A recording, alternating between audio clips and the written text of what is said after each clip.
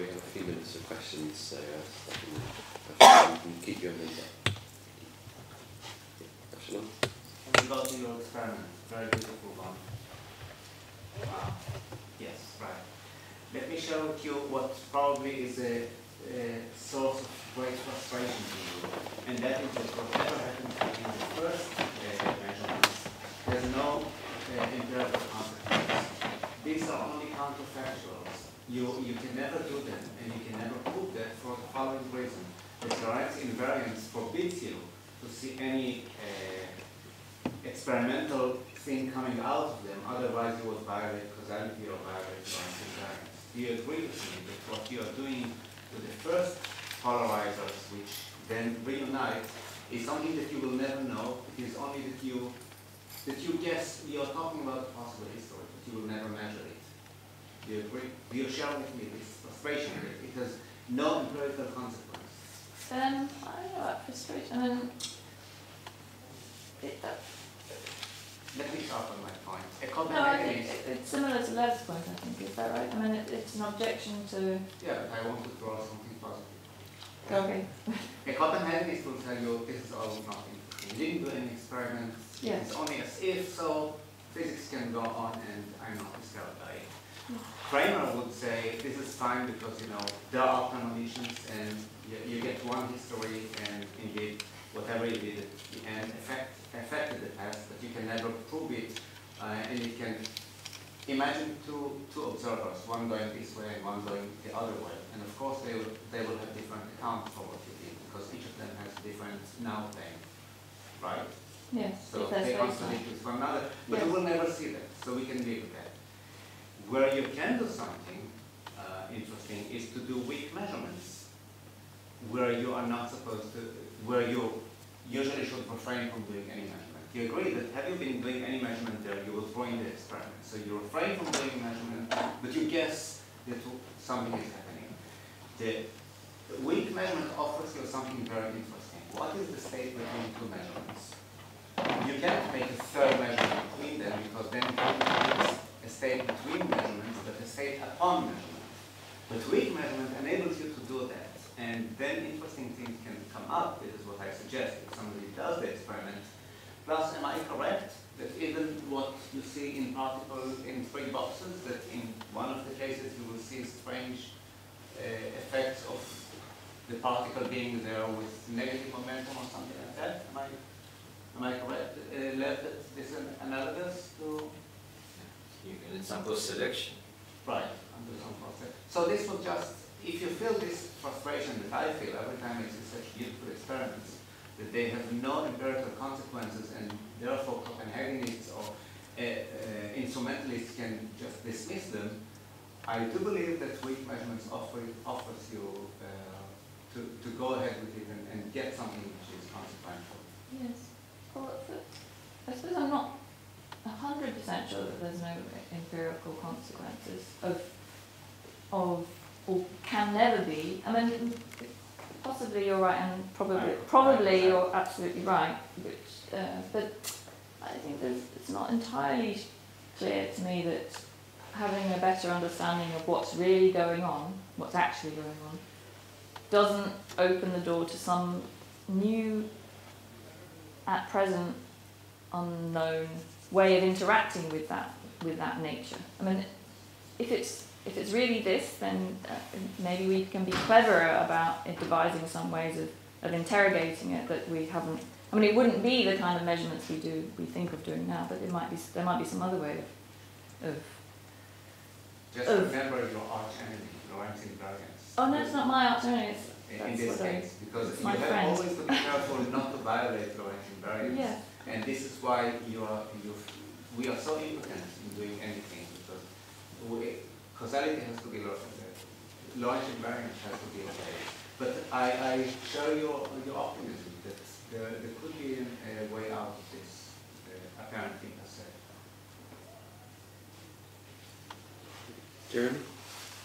Well, after a physics question, a very pure philosophy question, if I may, and that is, but also perhaps also to Raphael. Philosophers seeing the preclusion rule or postulate will think, what about mu A equals 1 implies it must happen. Also, continuous measure spaces in classical probability, we get taught to say almost surely will not happen, as Raphael said.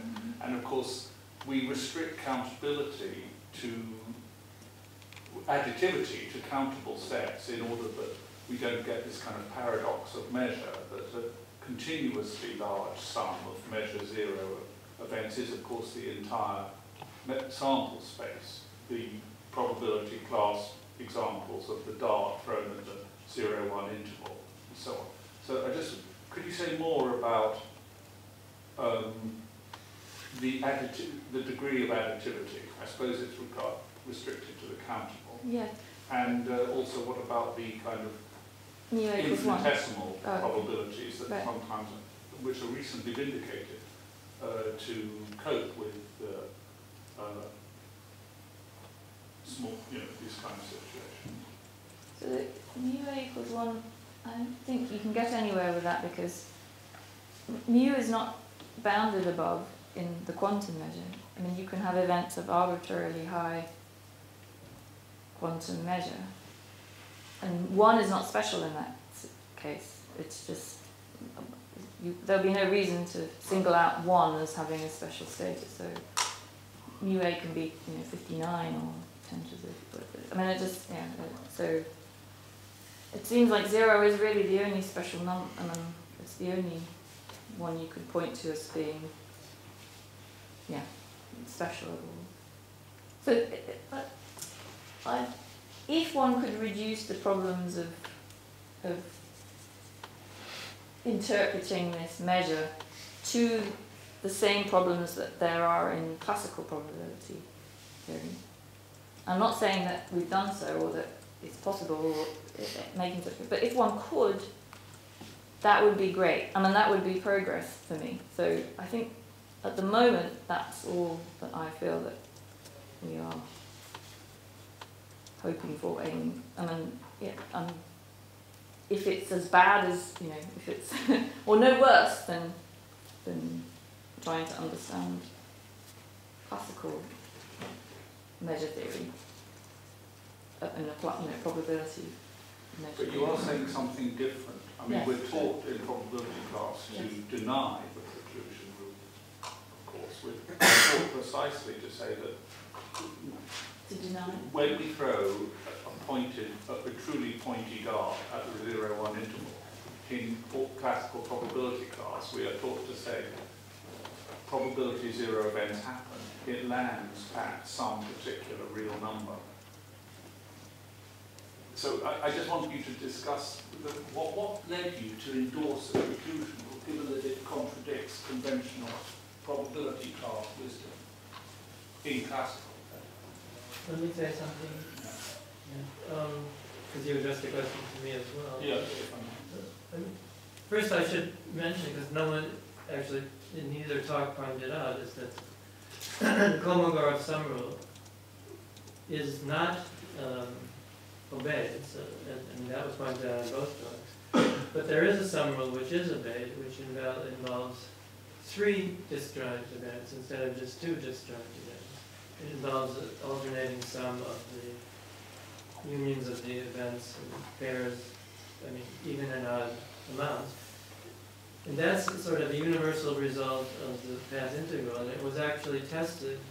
It can be viewed from one point of view. It can be seen as actually the basic fact about the quantum measure and the sense in which it generalizes the classical probability measure. That was actually tested in an experiment recently in the Institute for Quantum Computing in Waterloo. Similar tests are going on elsewhere now with a higher degree of precision. So if you said that the sum rule, you asked a technical question. It's really a technical mathematical question, I think, in a sense, more than a philosophical question, at least in part. So would the sum rule, for example, extend to countable sets, or what's the natural domain for the quantum measure? Is it a whole sigma algebra generated by the, certain sets of simple events, or what is it exactly? the answer is not known. So in the case of where you even try to do a continuum path integral, even non-relativistic path integral, it's already mathematically not a well-defined object. Yes. This is so, in a sense, the mathematics is not far enough to pose your question, but there is a generalization of the multiplicative scheme to infinite sample spaces, infinite history spaces.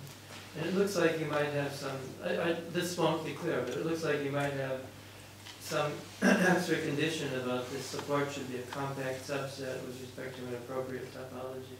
That can even go a little way to ameliorating this kind of paradox that you referred to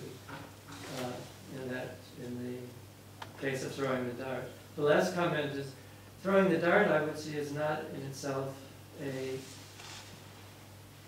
I think that physics might bypass that, because if there's a fundamental discreteness, then there's not a true continuum of histories in that sense, at least if we limit ourselves to a finite amount of time. But analogous problems come back when you consider time running to infinity. And there's important and fascinating mathematical questions there on how to define the path integral in such situations. And my feeling is if those are solved satisfactorily, it's clear you won't get the whole sigma algebra, that's clear. So what is the right replacement for the sigma algebra? Then we can revisit your question. I'm afraid on the subject of finite time, I have to bring this session to a close, and I'm very sorry, Ken. How quick is the question? It's pretty quick. How quick is the answer? Well, I at least want to thank the speaker for an excellent talk. I especially appreciated the motivation for the Lagrangian, and I think at the end, if you have your final constraint on your path integral, I think your conclusion that it's going to look retrocausal is unavoidable. But my quick question is, when you say there are no realistic histories, you're saying that there's no realistic particle histories. Now, if I have two particle histories that don't cross, to me that's not weird. I mean, you could have a field story where they go through both paths in the interferometer. If they cross, it's weird. But if you have two particle histories, you say both of these are happening, and they don't cross, why do you say that's non-deterministic? Why don't you have a field interpretation? Say, oh, it's splitting and then coming back. Because they're not both happening. I mean, They could, but in a real life experience, one space-time, you could have something split up and come back. But right? That's not the vision of. It's not that there is something going this way and there's something going that way. So saying that reality corresponds to these two histories is a coarse-grained description of the world. It's saying that there's no fact of the matter about whether it goes this way or whether it goes this way, but the description of the world is ontologically coarse-grained. I mean, it's simply, it corresponds to this one or this one, but neither of them individually. So it's, yeah. Okay. And on that note, I think we should move to lunch, and once again thank our speaker.